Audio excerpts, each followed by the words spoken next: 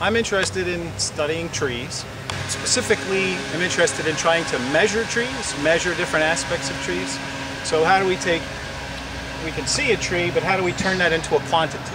We can quantify how much wood volume is in a tree, or one of the recent areas of interest is how much carbon is sequestered in trees. One aspect of trees that everyone sort of looks at, maybe consciously or unconsciously, is the characteristics of the tree's bark. And if you look at a tree's bark, okay, it's actually quite a complex surface. And it really is controlled both by internal genetic factors and external environmental factors. And as the tree grows in size over its lifespan, there's pressure from internal growth against what are dead layers of bark that have already accumulated. And so there's this force which is pushing from internally as the tree grows and actually starts to split the bark. So trees develop these characteristic bark patterns, because of this growth and bark fissuring, the splitting of the bark. And also there's external factors that affect it. And actually this ant wandering on the surface kind of gets into what this specific research is.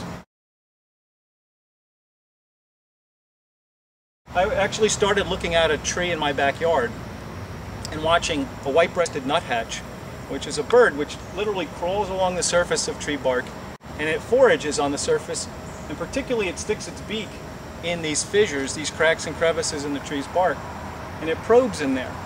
Insects overwintering will lay their eggs in the fissures of tree bark. For insects like that ant we were just looking at, this is like a highway. It's really, if you look at it closely, it's like a mountain chain.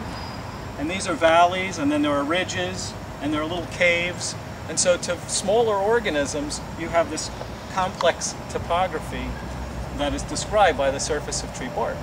Now the way that most scientists deal with tree bark is using what we would call just common language, qualitative terms.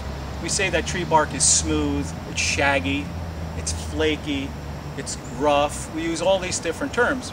I still wanted to think of a way I could measure in a repeatable way the structure of the bark. Now the most common measurement, and really probably the oldest measurement people have ever taken of trees, is to measure the circumference of the tree. And we measure that at a standard height, which is about the height of an average person's arms. We call that breast height. So we measure either the circumference or the diameter, how wide the tree is at breast height. And this measurement is taken on trees all over the world. Now what I can do is I wanted to measure the depth and the frequency of fissures. So I'm going to count along the transect how many fissures there are and how deep, and measure how deep they are. So what I'm going to do is I'm going to be able to count the number of fissures per unit length. That's going to give me a metric I came up with called fissure frequency. And so trees that have more or deeper fissures will have a higher bark fissure index, and trees that have fewer, shallower fissures will have a lower bark fissure index, and trees that are perfectly smooth will have a bark fissure index of 0. This is extrapolated through a model to the whole tree. And if you look up at any tree, what you'll see is as you go higher and higher up in the tree, the parts of the tree get smaller, and because they're smaller, they have lower bark fissure indexes. So without getting into the complexities of it, it scales with the whole tree. So what we learned from that research is that what we already knew, which is that trees of different size and species have more complex bark, but now I have a methodology to quantify that. So I can compare two trees basically on their bark fissure index. But it wasn't satisfied just coming up with this and demonstrating this. Wanted to actually test it and see whether a bark foraging animal, the white-breasted nuthatch in particular, actually cared. You know, you would think that this bird, which forages on the surface, would pick trees preferentially that have a higher bark fissure index than more smooth bark trees. Well, now I've come up with a way we can add forest bark structure to a description of the whole forest structure.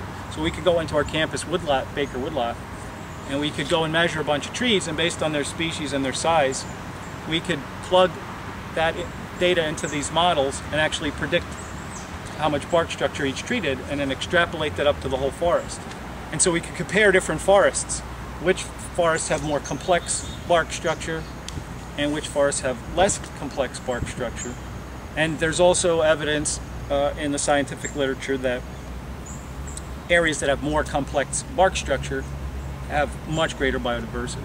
But this all started with me watching this nuthatch in my backyard.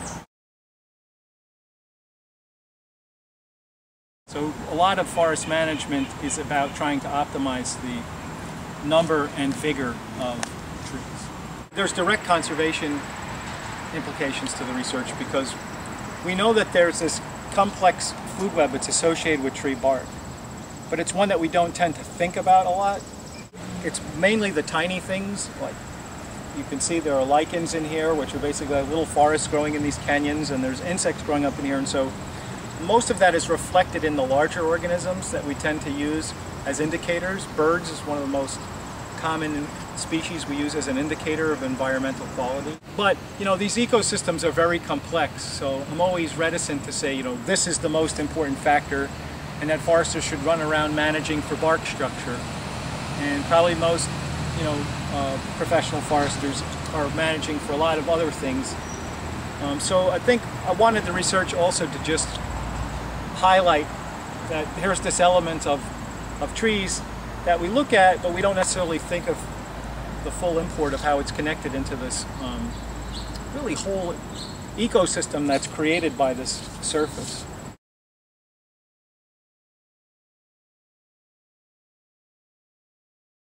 In most areas, are there enough, you know, bark fissures? You know, I don't know the answer to that. It's like asking, are there enough caves? You know, they're in a mountain.